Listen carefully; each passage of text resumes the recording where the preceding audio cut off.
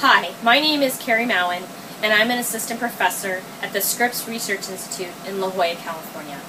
I've been running my lab for 7 years, and the research that we do could lead to new treatments for autoimmune diseases.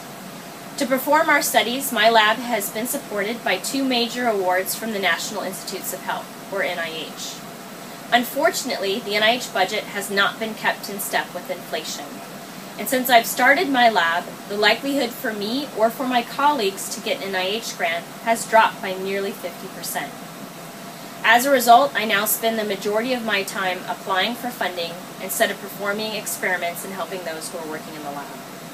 I've been unable to replace members who leave, which has been a blow to the momentum of our projects and has been a significant impediment to our progress. My lab is now less than a third of the size it was just a few years ago, and we now have many research projects that have to be halted because we can't hire the scientists and we don't have the money to perform the experiments. My message is to tell your congressional representatives to not be penny wise and pound foolish. Investing in the NIH is essential for making life-saving discoveries. Thank you.